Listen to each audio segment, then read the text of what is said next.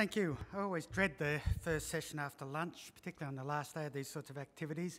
It can be difficult to keep people's attention. But we're coming to the sharp end, I think, of the maritime narrative here, and we've got two absolutely outstanding speakers who I think will not only keep us awake, I think will challenge us quite distinctly. The two speakers we've got for this session, I'm not going to repeat their biographical details. They are in the abstract book for you to read. But it is important for me to say that Jane Chan is a research fellow and a coordinator of the Maritime Security Program at RSIS Nanyang Technology University in Singapore. What Jane's going to do is she's going to bring a refreshing Southeast Asian perspective and the ASEAN experience to our theme. The second speaker will be Commodore Jonathan Mead of the Royal Australian Navy. And Jonathan also has some unique experience in the region. At one time, he was our Australian Defence Advisor to India, and he's also served as a Coalition Task Force Commander in the Northwest Indian Ocean with hands-on experience on some of these issues that we've been discussing.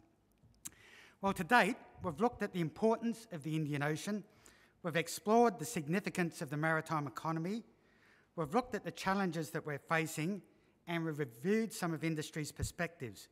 So the next question really is, how can we respond to these challenges?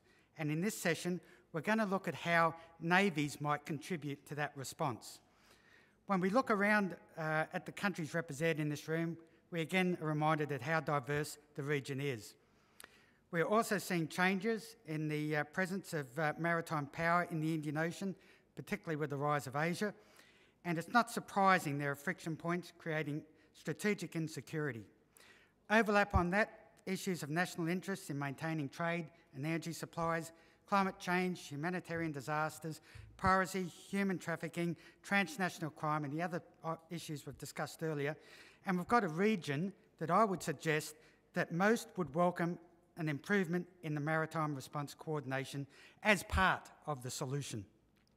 So Jane Chan will now lead us off and continue our Indian Ocean maritime narrative by leading off on the vexing issue of maritime cooperation in the Indian Ocean. She's going to look at the existing arrangements, the challenges of these arrangements, and as I said earlier, bring ASEAN's experience to the table. Jane's also going to look at the potential of naval responses, primarily in the context of the value of enhanced institutional building. Please welcome to the stand, Jane Chan.